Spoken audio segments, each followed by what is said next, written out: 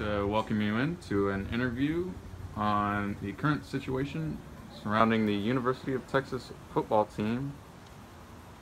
Here we have Nathan Boschult, current student and fan of UT football. So Nathan, what is your perspective on the most recent firing of Charlie Strong as head coach of UT football? I mean, it's difficult to sum up an answer for that question succinctly, because on one side, Charlie Strong is such a good man, and on the other side, his results as a head coach were so poor. He brought a lot to the university. I think let's start off with the good things.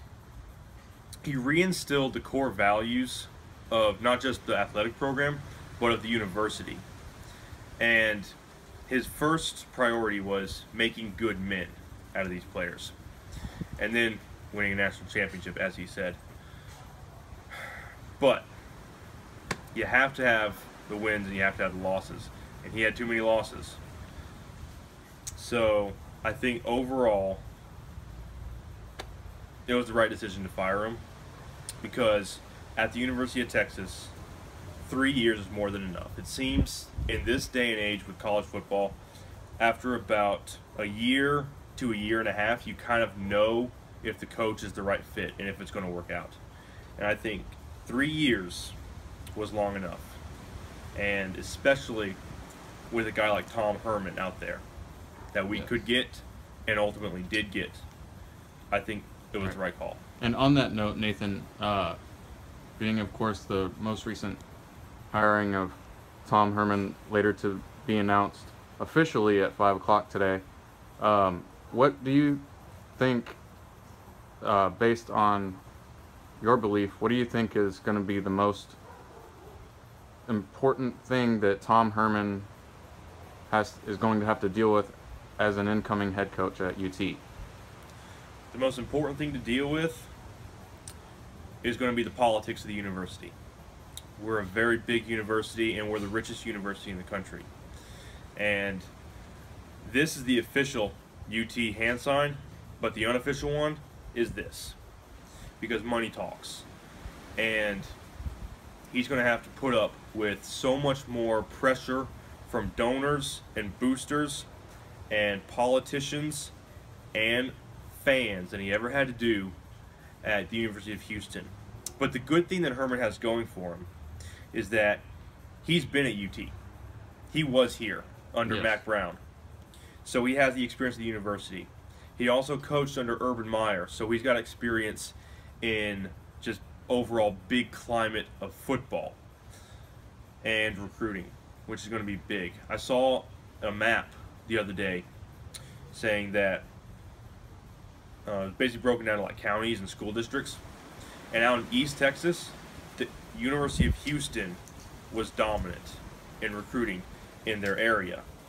So now, with the backing of the University of Texas, he'll be able to branch out, hopefully nationwide, and bring in more recruits. So I would say his most important challenges are going to be dealing with the boosters and the politicians and the heads of the university, and recruiting battles. Good.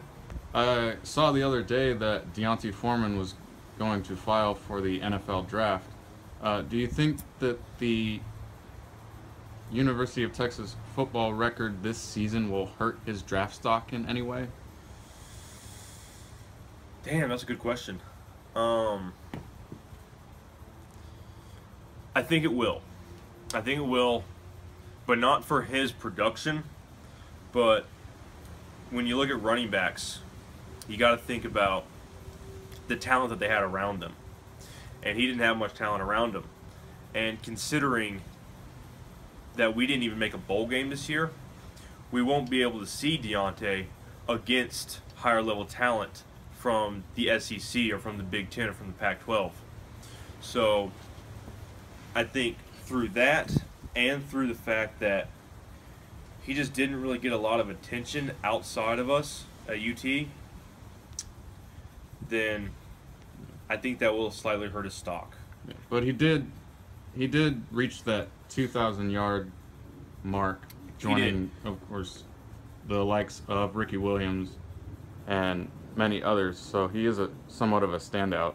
Yeah, he was definitely the best running back in the country this year, which is kind of why I was saying, what I was just saying. He was the best running back in the country this year, yet in the Heisman watch, he wasn't really put up with the likes of Jake Browning or Lamar Jackson or used to be Greg Ward Jr.